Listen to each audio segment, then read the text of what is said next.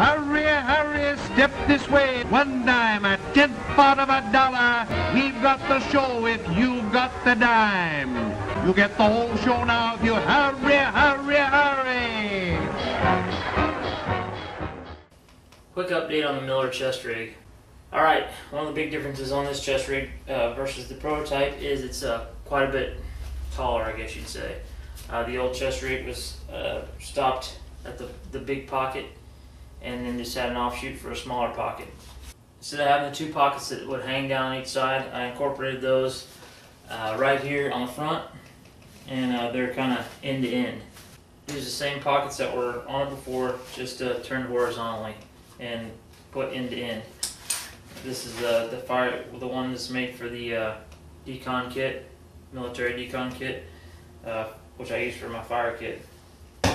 Quick word on the decon kit. Some guys have said that they can't get these any longer, and they're getting pretty rare. So don't worry about it though. There's about a bajillion different containers you can get in this size or smaller, something that'll fit in this pocket. This, for example, is made by Ball, this company that makes canning jars. This is a little Tupperware model, I guess you'd call it. Got a rubber O-ring on it. It's roughly that same size. I got this at my local grocery store. Let me tell you, if I can get it at my local grocery store, you can probably get it about anywhere in the world. So I'm sure if you do some looking and you can't find the decon kit, you can find something that'll work. And you don't have to put your fire kit in there anyway, so whatever you want, you can throw in that pocket. Like on the other side, I've got an Altoids tin, which is my sharpening kit, and an emergency blanket.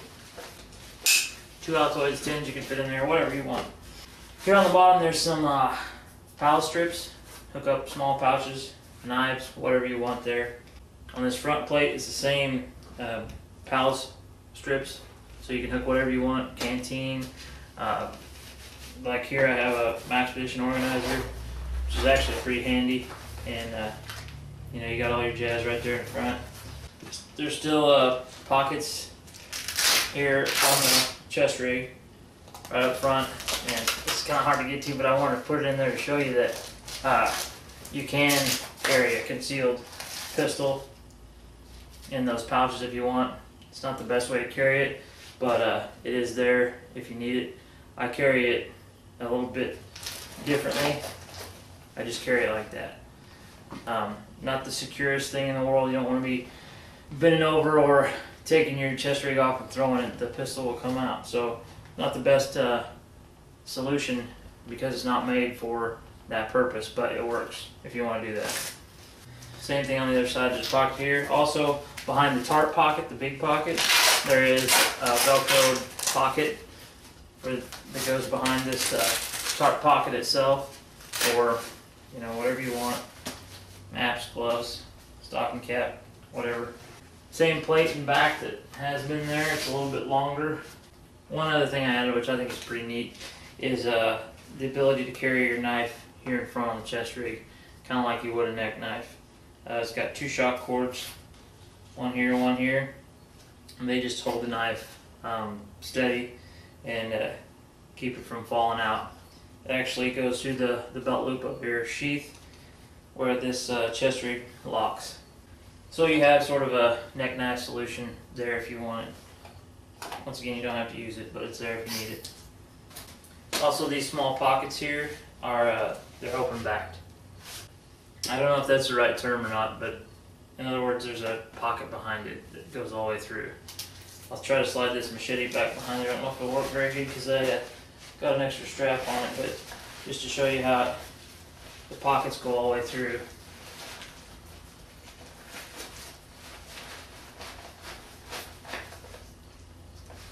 So you can see it goes all the way through, and once again, you can put whatever you want there. It's up to you. It's not really, this one isn't really designed for anything specific. It's like a lot of the places, the pockets in this thing, I just didn't want to sew them up. If it's usable room, I didn't want to just sew it up and not have it be usable anymore. You can determine what you want to use it for. It's there if you want it. If not, don't worry about it.